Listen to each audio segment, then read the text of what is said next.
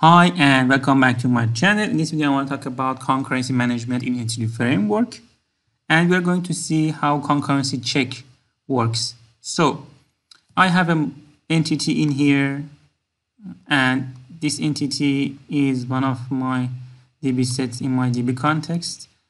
I have already migrated my database and updated it, so it's ready to use.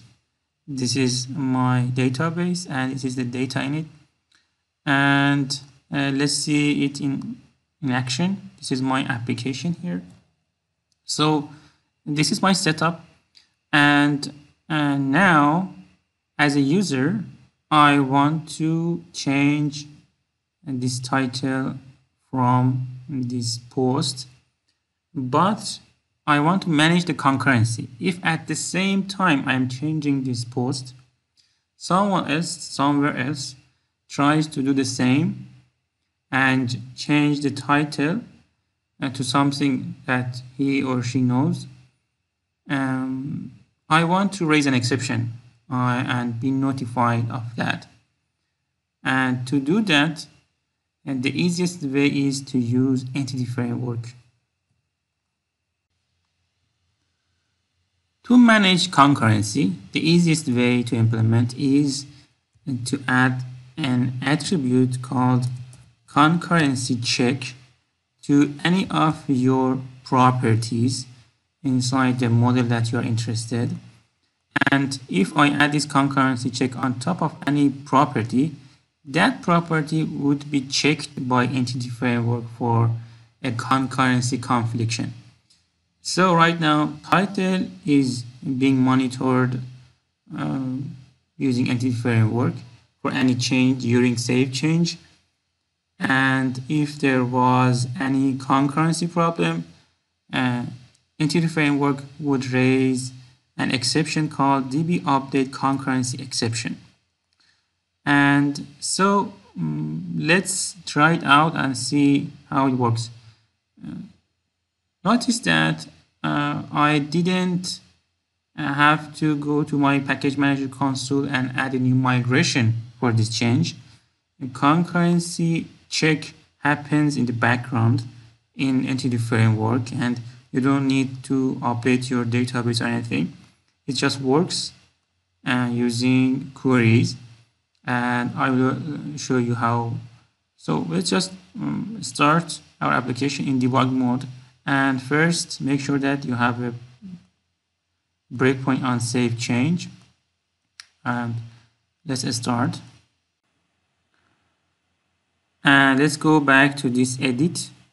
And let's change the welcome message to a goodbye message and submit. So I am on my breakpoint.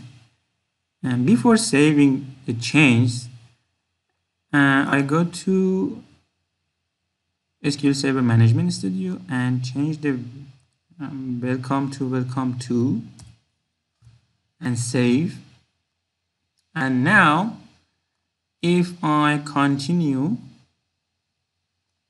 so the breakpoint here, if I continue, there will be an exception for DB update concurrency, and the data would not be saved.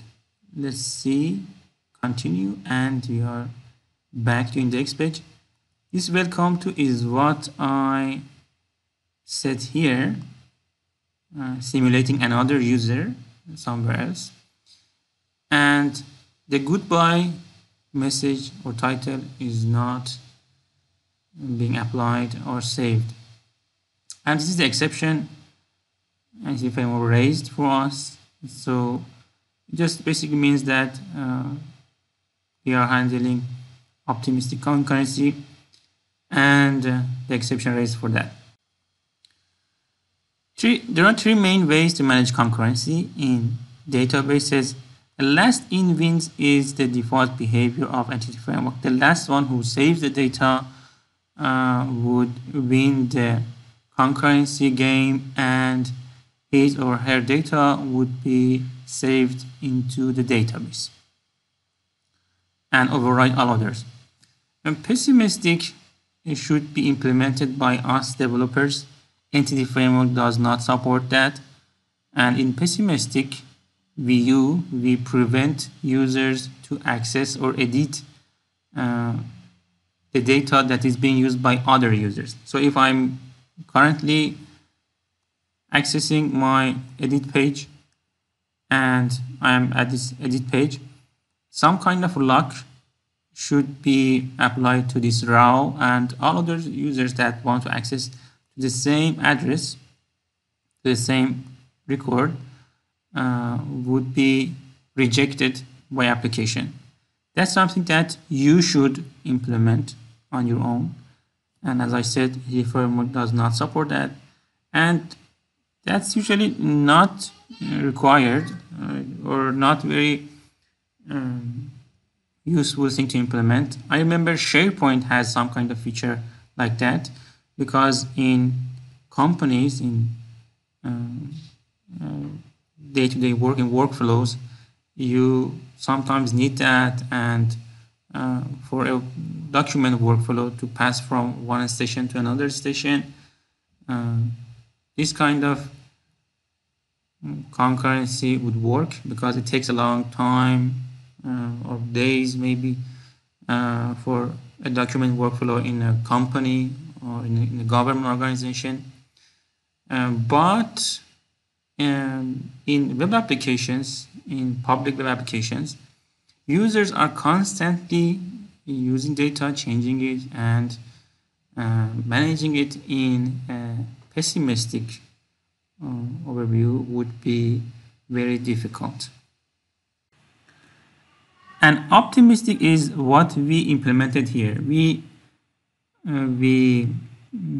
let users access data and even change the data, but if by any chance, these changes overlap, we would raise an exception to the user or let him know that there is a concurrency problem and he should try again later maybe.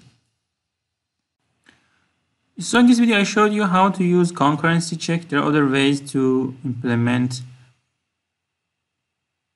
optimistic concurrency management using entity framework and SQL Server. That I would talk about in another video, but in my view, in most cases, the concurrency check that we implemented here would be enough. And last but not least, let's see how concurrency check works. So if I go back to the logs, you can see that there is an update to my database, and here I am changing the title of my post, but I am using it in a condition where ID equals to P1 and the title equals to P2.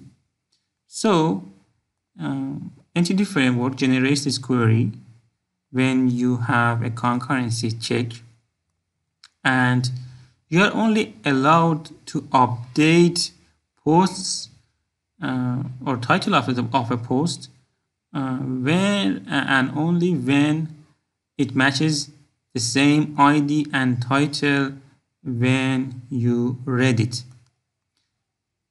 So in my application here, I am reading the post, and at this moment entity framework keeps the value of title because of the concurrency check and somewhere in the memory, and when you're saving, it makes sure that you are only applying save change to the entity that you read here. If between finding and reading data from database and saving data into database, between these lines, someone else change the title, and this exception would be raised and the data would not be saved. That is what we actually followed in the beginning of this video, but I wanted just to explain how it is working in the background. So it is all the magic of where and making sure that we are only changing the record that we started with. So that's it for today. Thanks for watching. Let me know if you have any more questions or want me to do another example or demonstration over this topic. See you soon.